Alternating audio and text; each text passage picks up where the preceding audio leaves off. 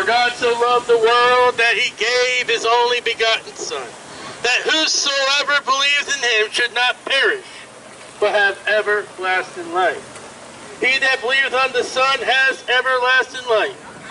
He that believeth not the Son shall not see life, but the wrath of God abiding upon him. It's simple. You're going to die. And the Bible says, prepare to meet thy God. And if you die without Jesus Christ as your Savior, you will end up in hell. If you're to put your faith and trust and be washed by the Lamb of God, which is Jesus Christ, and take that final breath, the Bible says to be absent from the body and present with the Lord. Your only hope after death is to put your faith and belief in Jesus Christ. I did not say religion. I did not say science. To be washed in the blood of Jesus Christ is not Christian. It's not a religion. A Christian is one that has been washed by God, Jesus Christ. The finished work upon the cross, upon the gospel that Jesus Christ suffered and died according to the Scripture, and was buried, and arose again the third day according to the Scriptures. That is not religion. Religion is, look what you do, look what I do, look what you can do this, do that, do it on a certain day, do it this on a holiday, take this, don't take that. That's religion. Religion is man-made, but Jesus Christ is God-approved. And you're not going to walk up to God and say, hey, look, I'm a Baptist. There are no Baptists in heaven. Well, look, God, Mary. Mary cannot get you into heaven. Well, God, I slain infidels in the blood of Allah, and Allah cannot get you to heaven because Allah is not God. Well, Lord, look, I'm of Abraham, Isaac, and Jacob, and without the Messiah, Jesus Christ, you will be cast off into the lake of fire that burneth forever. Well, Lord, I'm a product of evolution, the Big Bang. That's not a God. That's not the God. That's nothing. I mean, scientists will tell you from nothing the Big Bang. So if you have nothing, you'll get nothing but hell when you die. Oh, Lord, I said this prayer. Saying a prayer is not going to get you into heaven. Lord, this, I gave money, charities. I gave money to a church. I gave money to a telethon. You can't buy your way into heaven.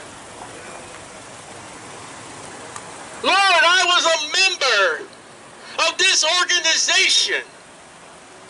Membership cannot get you into heaven. God, I was 32 degrees and went to lodge meeting and went to the meetings and I drove around a little car and I helped out people. Works cannot get you to heaven. For Jesus said, I am the way, the truth, and the life. No man cometh unto the Father but by me. So when Jesus says he is the way, there is no access to God except by him. You can throw religion and science and education and thoughts into the lake of fire that burns forever, because that's where it's going to end up. You say, well, pastor, preacher, whatever you are up there, you got your religion and I got mine. No, I don't have a religion. Let's get things straight. I'm a Bible-believing, born-again Christian, that is not a religion. That is a position with God, with my name written down in the Lamb's Book of Life by Jesus Christ himself. That's not a religion. In the Bible, for salvation, God tells me to do nothing for salvation. It has been all finished by Jesus Christ. Everything that needs to be done to be saved, to get to heaven, has been done by Jesus. And if you do anything else but believe on Jesus Christ, you are adding to salvation an artificial preservative which God will not allow into heaven.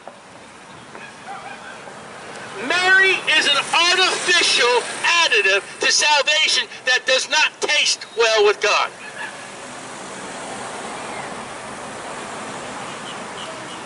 You go to Mass. Well, just drop the M.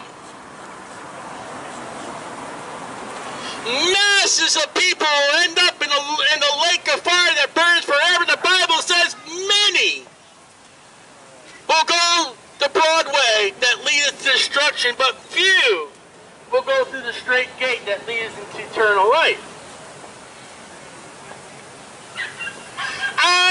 This morning, I can kick all your religions and all your beliefs.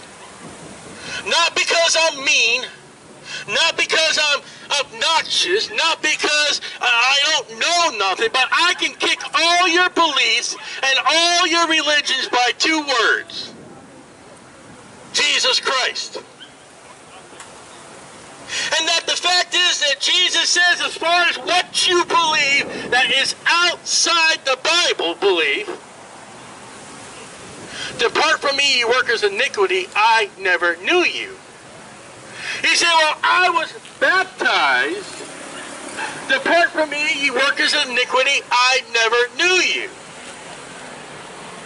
I'm a Jehovah's Witness. Depart from me, you workers of iniquity, I never knew you, and you didn't even know who I was. You see this King James Bible I hold in my hand? You got to do what the Bible tells you to do. Oh, men wrote the Bible not like the Bible that God, the Holy Spirit, wrote. I'll take it for granted that man has wrote the Bible. The NIV, the New King James, good news from those were written by man. And yet the King James Bible has been written by the Holy Spirit, with man being the pen and the ink being the blood of God. And the Bible says, for salvation, believe on the Lord Jesus Christ and thou shalt be saved. The Bible says, with the heart man believes unto righteousness. With the mouth confessions made unto salvation. There is nowhere in the Bible that says, be baptized for your salvation, to be baptized for you to go to heaven. Oh, Acts 2:38. Are you Jewish? Have you just lived within a year after the death, burial, and resurrection of Jesus? Have not all the apostles died now? Are we not gone from one point in the book of Acts to another point? Have we not gone from Jewish to Gentile in the book of Acts? When you base your faith in your church on the book of Acts, you are on shaky grounds. That'd be like me to say, I'm going to build a glass house on side of a cliff in California during earthquake season. And yet Jesus said, a sure foundation for the winds, for the storm, is a man that has built his foundation on the Word of God. A firm, sure salvation by the Word of God, John chapter 1, verse 1.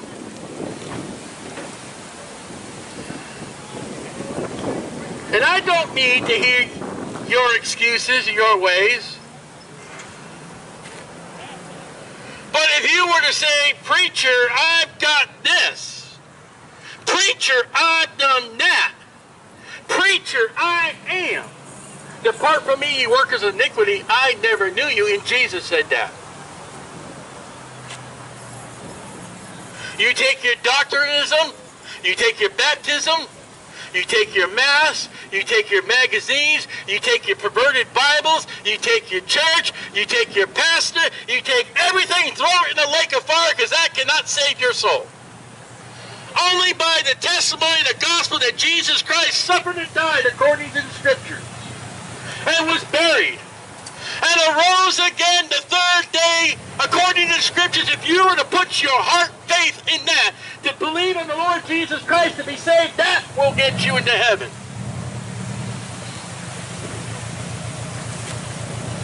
I'm going to hit lodges, and I'm going to hit religion, and I'm going to hit the education.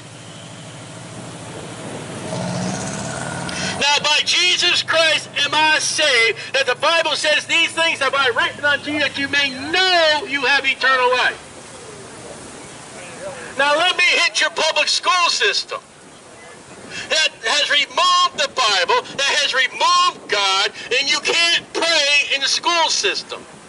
Well, you see, millions and billions of years ago, we came from our monkey uncle, and we have transformed, though we can't find it, from bones to bones to bones, and here we are today. And as apes, we have pride rogaine to us that we have lost our fur. And we are in one big banana tree trying to kill the other monkeys for that one banana. And that's why your school system today, they're killing each other, because you have taught them the survival of the fittest. And now you're crybaby because you don't have God, you don't have the Bible, and you have to preach it and the teaching of Adolf Hitler and all his namesakes under the name of Darwinism. The fruit of the school shootings today is by taking God and the Bible out and putting it with revolution. And you're only going to see more and more tragedies in your schools because you will not bring God and the Bible and Jesus Christ back. Celebrate your Darwinism by graves. And yet, the Bible says surety, blessedness, hopefulness, love, joy, peace, patience comes by the Holy Spirit. And the Holy Spirit comes by you believing on the Lord Jesus Christ to be saved. At that moment, you get the Holy Spirit by being saved by the finished work of Jesus Christ. And then you become adopted into God's family.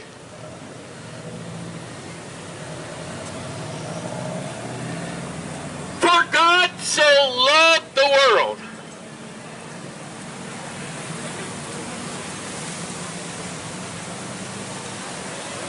For God so loved the world. That love in John 3:16 is past tense. There is no love of God when you reject Jesus Christ. He that has the Son has everlasting life, John 3:36. He that has not the Son shall not see life, but the wrath of God abiding upon him. How can you say that God loves people in hell? That stupid thing that God hates the sin, but loves the sinner. Why does he cast them off into hell? Because they have rejected his Son. They have said no to his Son. They have said no to God for salvation by being bruised, by being beaten, by being nailed to that cross. God, I have something better. There is no love. If you have not believed on the Lord Jesus Christ, there is no love of God in your life. The Bible says in John chapter 3, the wrath of God, condemnation to those that have not believed. And that goes for your religion. That goes for your whatever you are relying on that is not Jesus Christ. The Bible states, what must I do to be saved? Saved from what? Hell. The wrath of God. What must I do to be saved? Believe on the Lord Jesus Christ, and thou shalt be saved. You're not going to approach God with what you think is better for you. You're going to irritate God. Because let me tell you something about God in the great white throne judgment. You're going to stand before Jesus one day. Jesus is God. Prepare to meet that God. And the one that suffered and died according to the scriptures and was buried and arose again the third day according to the scriptures. That's the God you're going to stand before when you're judged. And you're going to say, Blessed Mary, full of grace, I took part in the Mass. Excuse me, Lord. And God, with the nail-pierced hands, is going to say, that's not good enough. See that? You see what I've done? See the nail-pierced hands? Your religion didn't do that. Your education didn't do that. Your religion and your education is not God. I am God, Jesus. You're the sinner. And the wages of sin is death. But the gift of God's eternal life through Jesus Christ our Lord, how are you going to come up to God as a Baptist, as a Catholic, as an Episcopalian, as a scientist, or whatever you come up with? How do you think you're going to be safe with God when you don't come up with God's plan of salvation? There's a big difference, folks.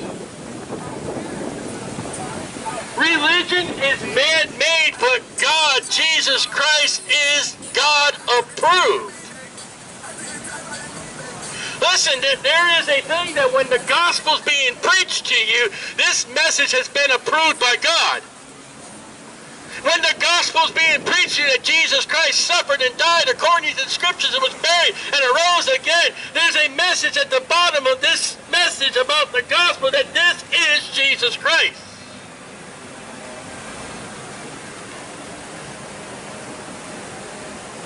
God does not take check, he does not take money, and he does not take works to get into heaven. Unless I see the blood. The only way for God to let you in is through the blood of the Lamb of God, which take away the sin of the world.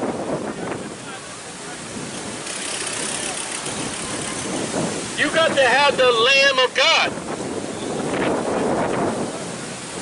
You cannot have man to save you. You cannot have man's ways to save you. Man and his instruction cannot get you right with God.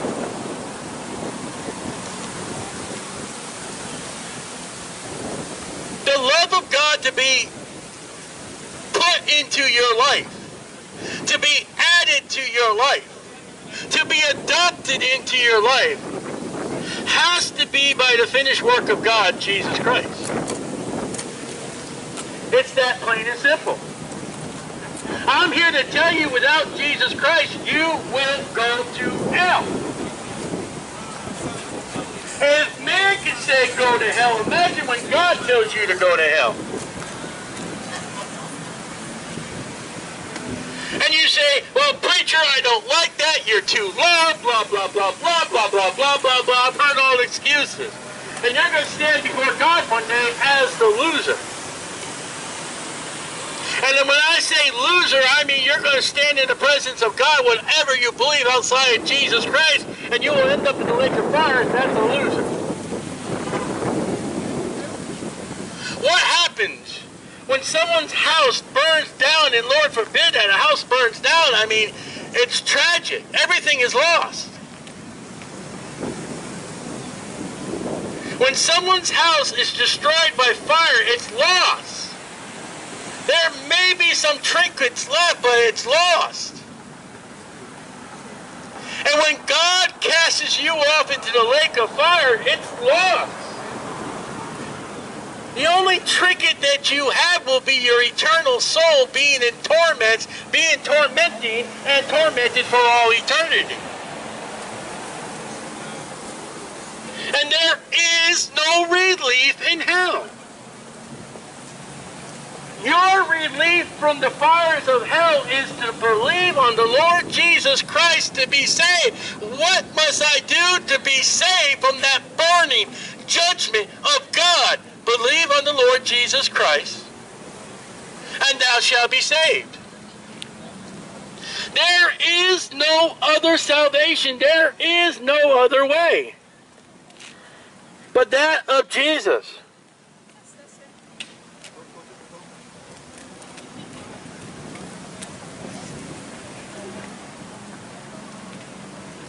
Listen, if you want to believe what you want to believe, we're in America, go ahead. But my question is, whatever you are believing, whatever you are trusting, my question is, why did God leave heaven, come down, and suffer and die and get nailed to the cross? If God will allow with what you believe. If God were to say, okay, it's okay, then why did God suffer? Why did God get nailed to that cross? Why did God become 100% God and 100% man for 33 and a half years? Why didn't he just let religion go if it's okay? And yet, let me explain something to you about the Bible. Jesus, who is God, who suffered and died on that cross for our iniquities, was nailed to that cross by the religion of his time. The priests that God made through the Levites, that God established in his law by Moses, the one tribe of Levi to be the priest of the nation of Israel, under God, they are the ones that took Jesus and nailed him to that cross. That's what religion will do. Oh, you say, preacher, I'm a Catholic. Have you not read history what Catholics have done to Bible believers? They have nailed them to crosses. They have burned them. They have put them on stakes. They have tortured them in the name of the Mass. Islam is a religion not of peace but of death in the name of Allah. But a Christian, a born-again Christian, will not rely on weapons or torture. He will rely on the sword of the Spirit, the Bible, the King James Bible, and preach the gospel, though being tortured by religions. And if you look into your history, major religions, whoever they are, have in one point in their life of their history, have tortured and persecuted and killed Christians in the name of religion. That's not taught in the public schools. That's not even taught in churches. I'll tell you what churches teach in 2018. There's an Easter bunny and he leaves eggs in our churchyard. Go find them. And you're going to say, well, what's wrong with America? And the congregation of those churches will come up to a street preacher and say, Jesus would not ever do that. You're turning the people away. And I say to you, you have never read your Bible, you've never studied your Bible, you're an idiot. Shut up, sit down, and let the Bible be preached.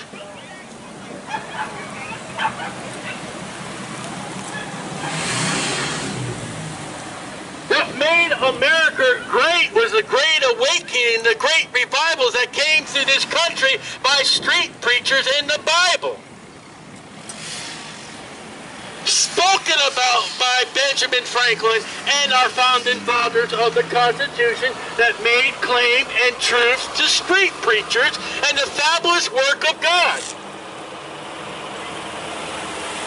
As such, we have in 2018 in Daytona Beach, you have street preaching of the gospel of the Lord Jesus Christ. And the only difference we have between them and now is the fact is you will not turn and repent and get right. At all.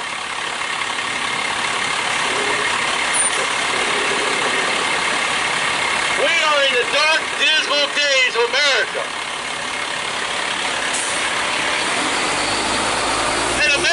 Not ever going to have a revival. There will be no revival in America when the streets of Daytona Beach won't come out and believe on the Lord Jesus Christ to be saved.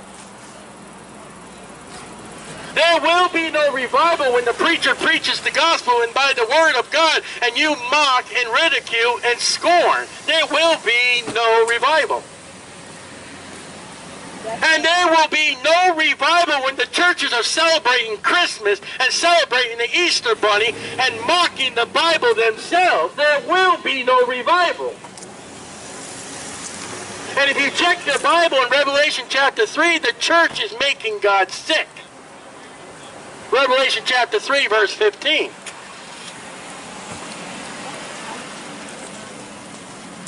And many of you Christians are making God sick.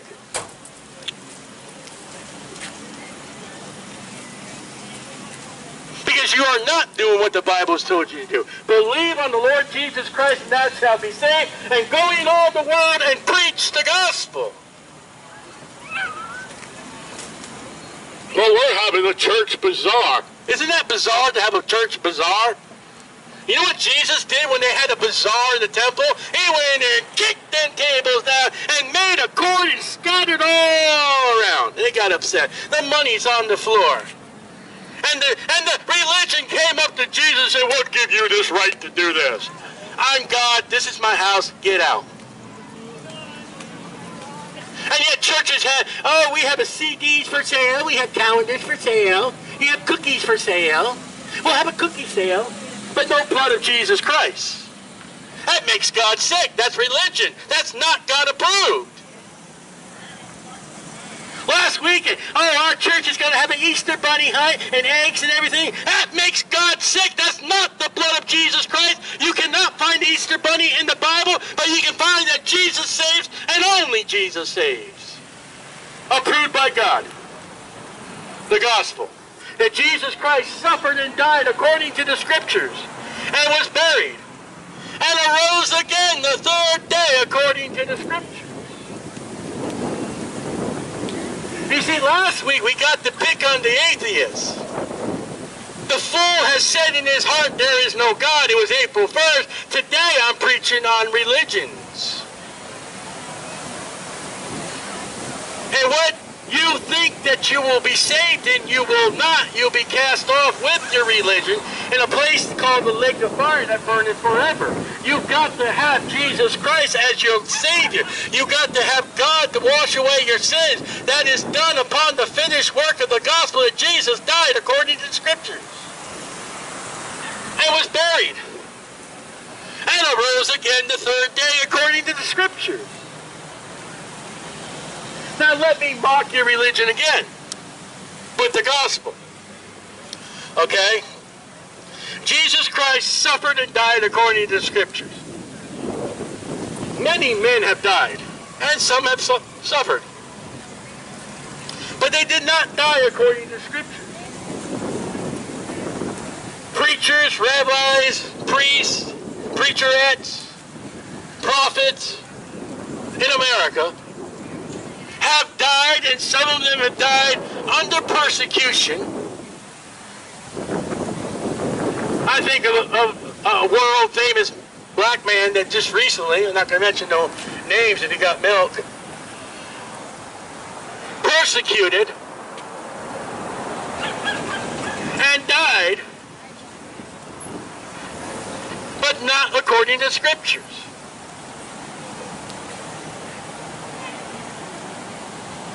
And they buried Jesus. And when you take a man that has died, you bury him for obvious reasons. You don't want him hanging out in your living room. You don't want a dead man in your pulpit, though the Bible says if you got a dead church, you got a dead pulpit by Satan. But you bury the dead person.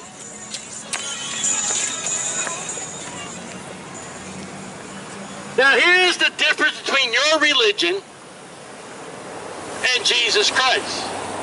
There is death, there is burial. Your religion is still in the grave. My Jesus Christ, 3 days and 3 nights later, came out of that grave. The Bible proclaims by the angels, he is not here, he is risen, according to the Scriptures. Now, faith and belief in the gospel of Jesus Christ is not religion. It's God-honored, God-approved, and God-accepted. While whatever man, whatever you want it to be, is still in the grave.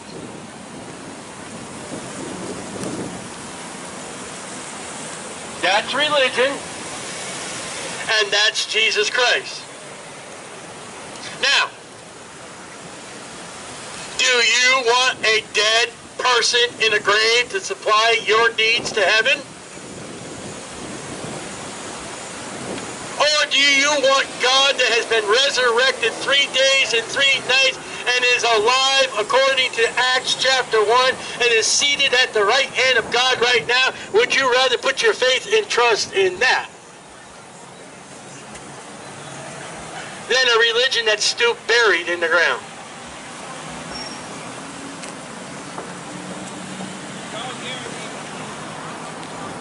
You know what Achan did with his religion? He buried it in the ground.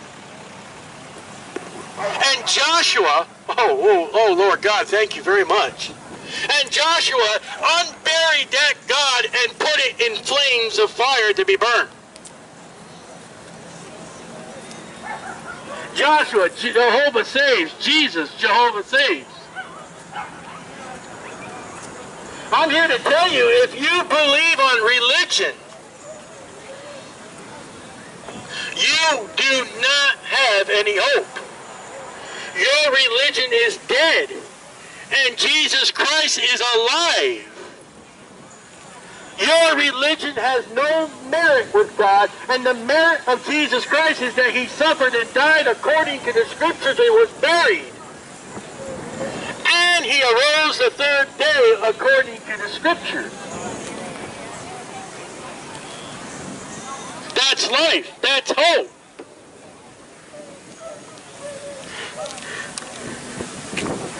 There is no hope in the Pope.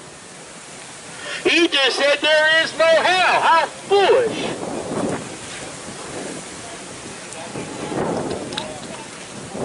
That shows he's never read his Bible. Because Jesus spoke about hell. Jesus told us who made hell and what hell was for. And that idiot in Italy doesn't know what he's talking about when it comes to the Bible. Honestly, I think he's going Jehovah's Witness on you. I don't know. He seems to have the same views as Jehovah's Witnesses, which is just as damning as anything else. Oh, you're mean today. You're picking on my religion.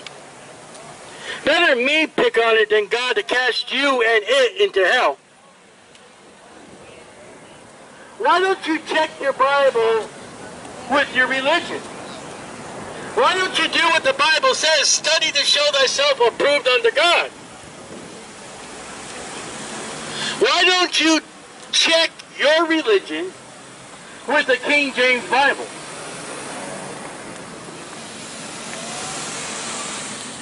I've seen more people come out of the religion by reading the Bible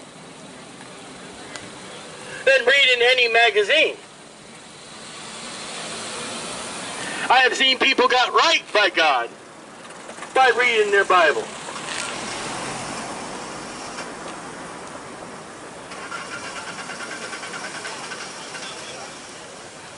For God so loved the world that he gave his only begotten Son, that whosoever believeth in him should not perish, but have everlasting life. There is no everlasting life outside of Jesus Christ. You will face the judgment and wrath of God forever without Jesus Christ. Whatever you're believing in, if it's not Jesus, you're not safe. For Jesus is the gift of God. Jesus is the way, the truth, and the life. And there is no access to the Father except by Jesus Christ. And the Bible says so. And there is no love of God when you reject Jesus Christ. For the love of God is past tense. And that love does not continue until you believe on the Lord Jesus Christ to be saved. That is all. Only Jesus saves. That's it. That is the message every week. Jesus saves, and only Jesus saves. Baptists don't get into heaven. Scientists don't get to go to heaven, except they put their faith and belief by their heart in the finished work of God, the Lamb of God, which takes away the sin of the world.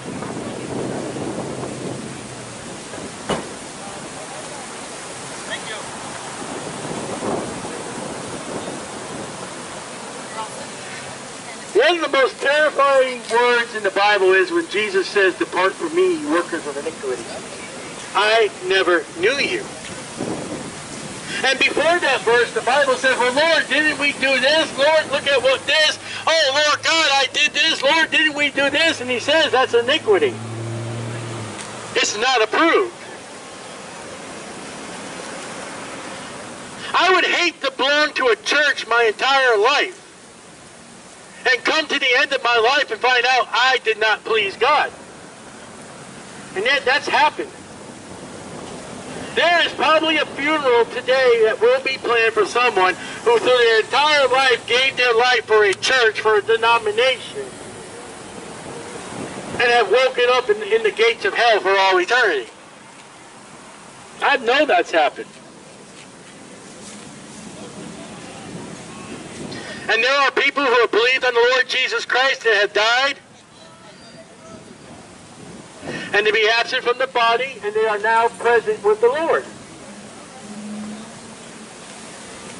To get to heaven, you must believe on the Lord Jesus Christ to be saved.